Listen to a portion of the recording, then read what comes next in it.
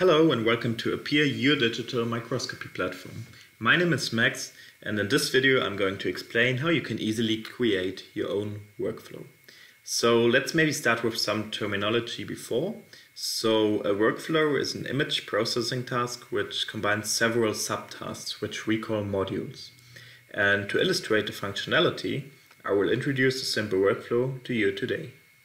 This workflow consists of only one module which detects nuclei in images.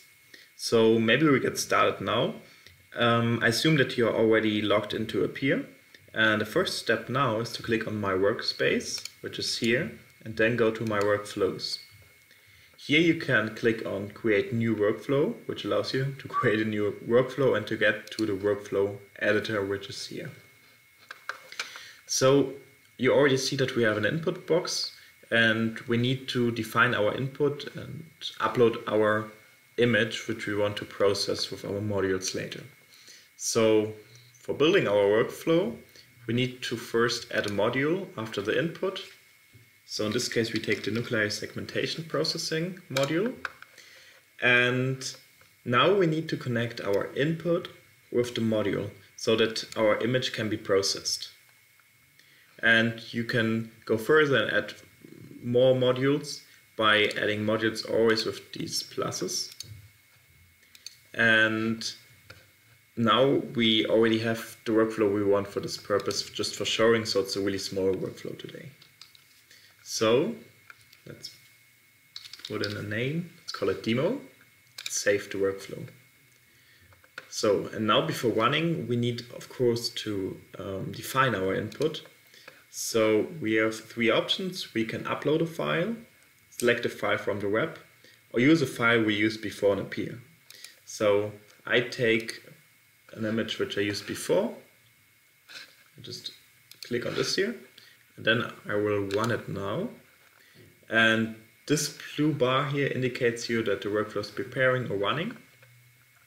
And these pulsing dots show you, okay, it's running, and they show you where it is running. So now it's uploading, and if it's pulsing here, it will process the image.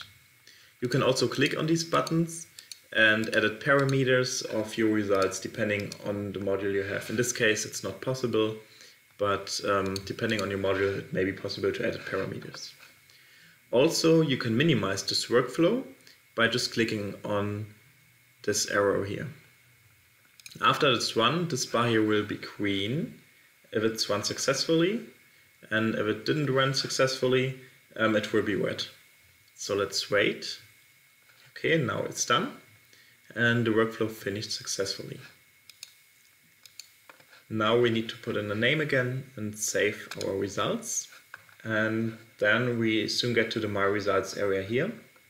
We can see our input image, so that's what I put in at the beginning. And this shows the different nuclei in a microscopy image. So you can see, for example, nuclei here, and nuclei here, here, here, here, and here. So that's just like a small spot here, but we have many, many more. But just remember these here.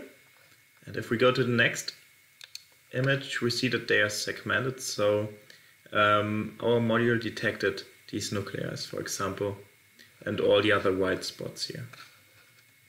And if you're happy with your results or you want to share them, you have the option. So you can just click on the share button, use this link, or you can share it by mail, by Twitter, or by LinkedIn. Also, in case you have some problems, you can, so if you have problems or if you want to discuss your results, you can use the forum, which is really helpful to get in contact with the community.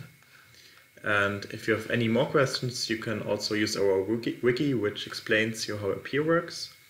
And yeah, in case something didn't work as you wanted it to work, you can also use our support or just view the log and see where the problem occurred, and we are really happy to help you. So thank you for listening, and see you next time.